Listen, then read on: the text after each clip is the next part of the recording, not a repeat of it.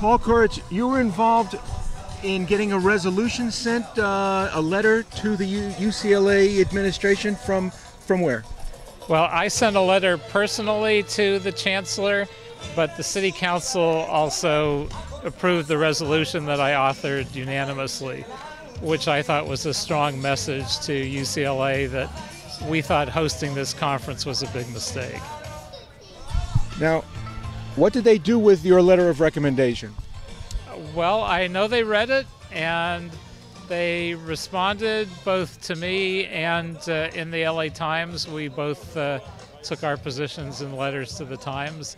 Ultimately, they allowed a very hateful and anti-Semitic conference to go forward here at UCLA. Well, I thought they set a precedent for being able to turn down hateful speakers and those that incite violence and anti-Semitism, and then they didn't use that precedent to shut this one down. And although this was framed as an issue of free speech, if it was really free speech, we would have actually been able to at least witness it. It would have been a public meeting, would have had an opportunity for folks to comment. This was a completely hidden, behind closed door conference, and we don't know what they were doing. And that concerns me because this is a group that operates on hate.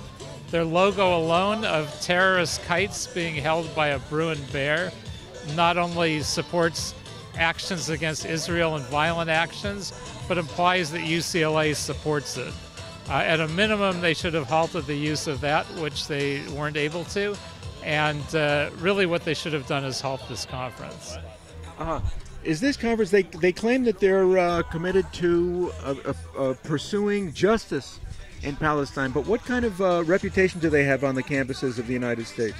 Well, on this campus, some of their members interrupted a Jewish gathering, brought it to a halt, and the police department had to be called to stop it from turning even more violent. You mean a lecture or a talk on campus? I think it was some sort of a conference. I don't actually know that much about the subject matter, but I do know they physically prevented it from going forward, coming in shouting slogans with bullhorns, preventing people from speaking. Intimidating? Oh, absolutely intimidating. I mean, if I were a UCLA student, I would feel certainly unsafe and unwelcome with a group like this on campus. This purports to be a nonviolent discussion of the issues, but in reality, I think what's being discussed behind closed doors is, at a minimum, acts of anti-Semitism and making Jews uncomfortable to live in their own country and students to be uncomfortable on their own campuses. And that's something that just shouldn't be tolerated. But they're claiming that this is about Palestine and Israel. How does it affect Jews and supporters of Israel outside of Israel? Well, if you make it uncomfortable for them to exist and to know that their meetings might be disrupted, to have people shouting at them on megaphones as they walk by as Jewish students, I mean, those kinds of things do impact the dialogue in Israel and beyond. And so I think it does have an impact.